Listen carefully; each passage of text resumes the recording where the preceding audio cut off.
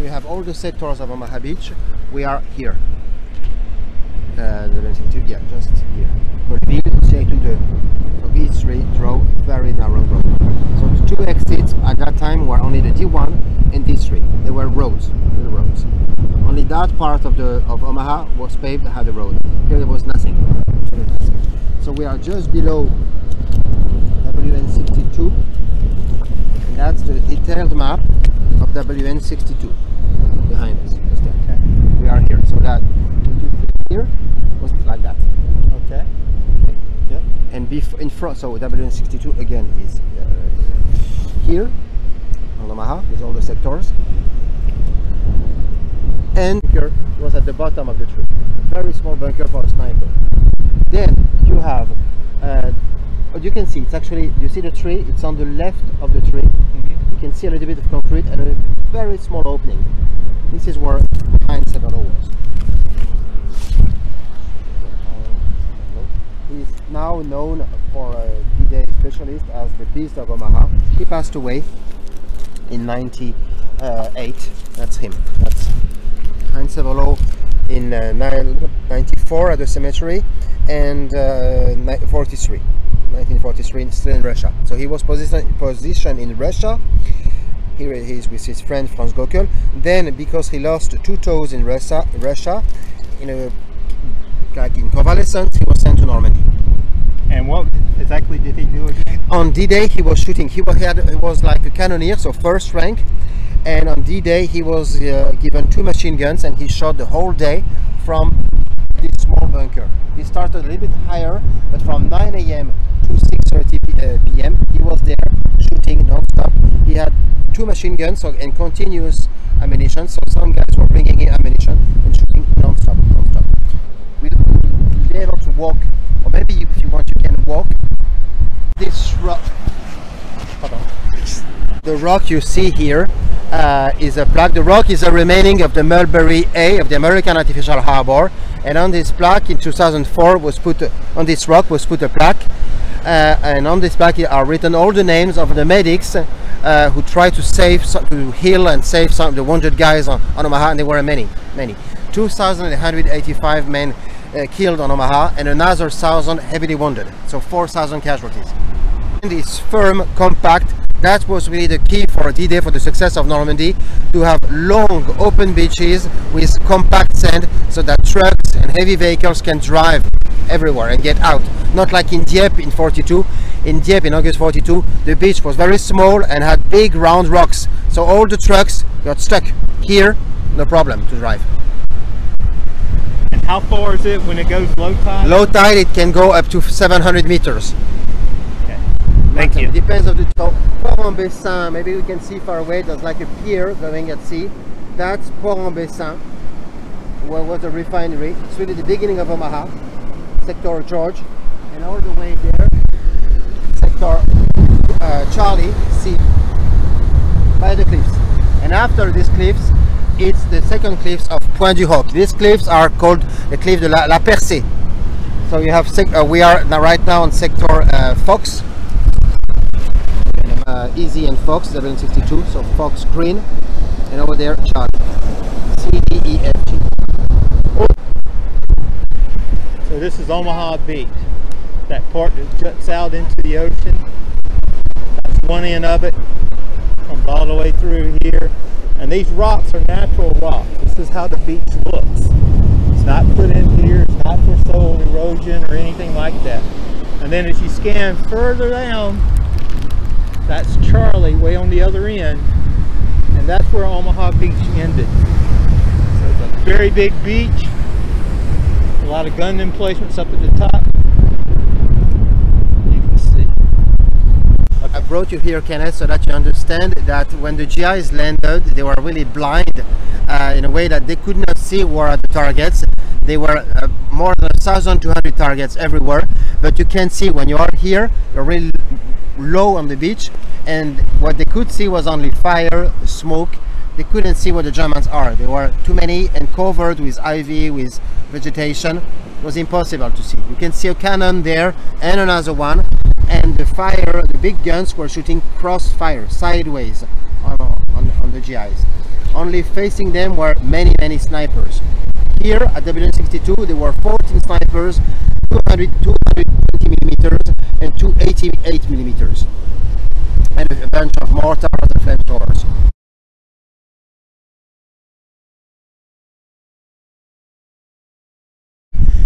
So here you can see the cell tower. They had a gun emplacement up there, had another one over here, and it controlled this road that you see in front of us. That's the only road that led out of Omaha, and it took a tank to come up and drew fire onto the one on the left, and the gentleman went in from the back, used grenades in an open window that the French resistance said was an area where they could get into, and then he used the gun and turned it and fired on this location over here. There were no houses or anything here when this was going on, so just bunkers. So now you can see they're gone, but that was the main road off of Omaha Beach. So the monument, this one there in concrete, was put in 1954, so just 10 years after the war. There is a similar monument on Utah Beach, and the one on the beach, like waves, the one with metal, was put here in 2004 to represent the bravery of the soldiers, the bravery of the Big Red One of the 29th Infantry Division and of the 116th Infantry Regiment. In the center you have like 3 pillars representing the 3 units, and on the side waves. So the 3 units are like one all together because they were really fighting as one, all very connected, helping each other, and waves pushing them from England. Forget on D-Day, because from 6:30 to noon, that's the only spot where you were safe. The snipers could not see you there. The moment you make 2 meters this way, you're a target. I said up to noon, because from 6 to noon, yes, you are safe on the snipers. From noon, from midday, the problem is that the battleship, the destroyers, would get as close as possible, even touching the sand. Even the bottom of the ship were touching the sand to replace tanks. Tanks did not make it on Omaha at all. They all sunk because of this stupid skirt making them float. It was a stupid idea. So destroyers got closer, shot on the German positions, and the guys right there could receive wood, concrete, shrapnel, everything would fall there. So there was no safe spot anymore. The wall is the same as what it was before. It was a wall built to stop vehicles, not infantry. It was a wall built to stop big vehicles, that's all.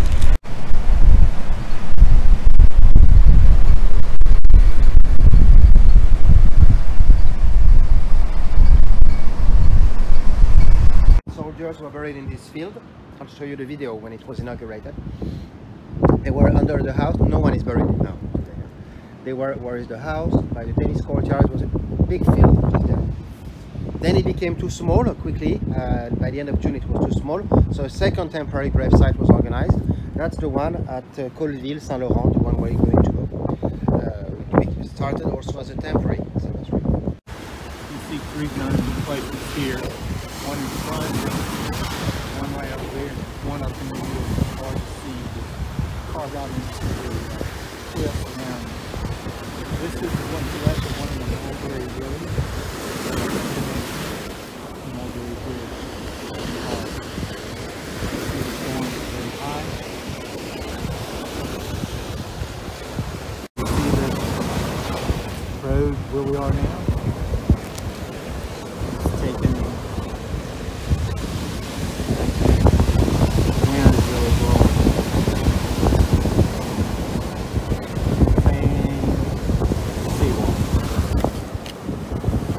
So the Normandy American Cemetery is 175 acres. There are 9,388 US soldiers buried here, including also 4 women.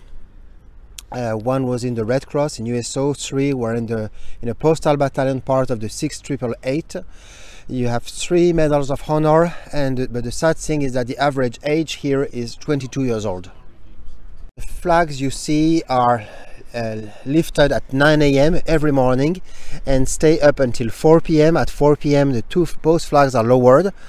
first the one close to us and the next one, and the taps is played also at 4 p.m. precisely when the flags are folded.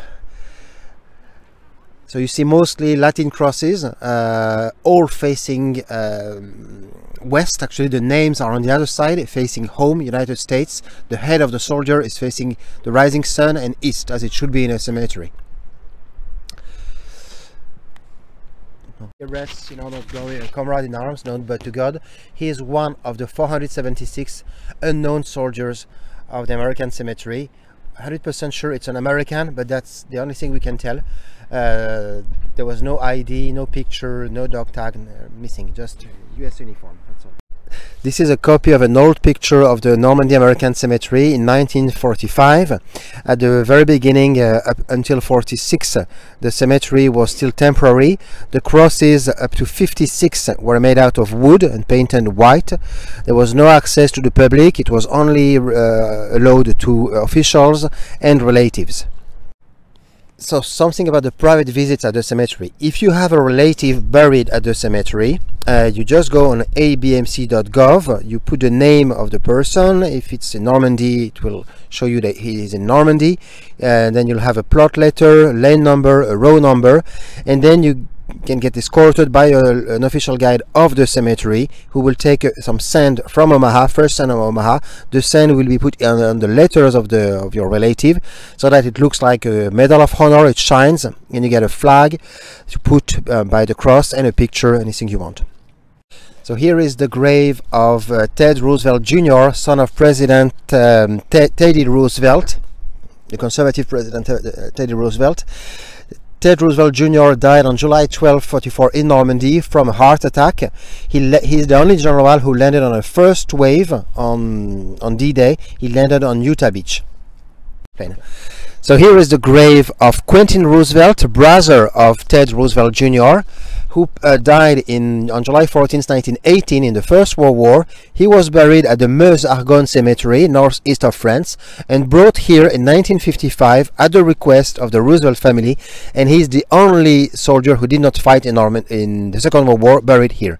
So these are the graves of Preston and Robert Nyland, the brothers who inspired the movie Saving Private Ryan. In the movie there were 5 brothers, and the last one is Matt Damon.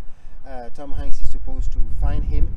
The real story is that there were 4 brothers.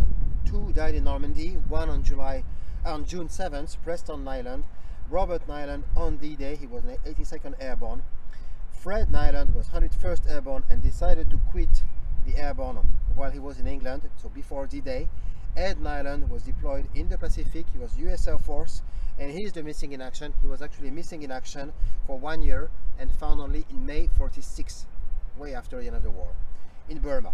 So, and he passed away in 1984. Fred Nyland. So this small chapel here in front of us connects, puts together Christians and Jews are together. You have on one side of the chapel the Torah, the Jewish book of prayer, on the other side the Latin cross, and on the back of the chapel the Latin cross, and at the bottom the Star of David, in order to show that we are all equals.